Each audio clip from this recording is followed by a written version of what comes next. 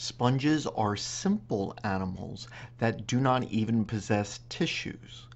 They produce collagen, the same protein which is the most abundant protein in the human body, that cells adhere to.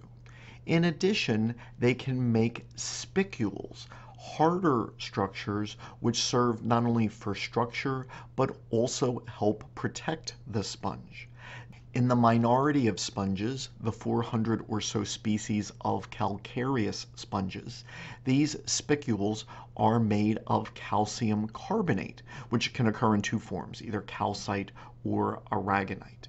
That is true of the spicules of the calcareous sponge of the genus Grantia pictured here.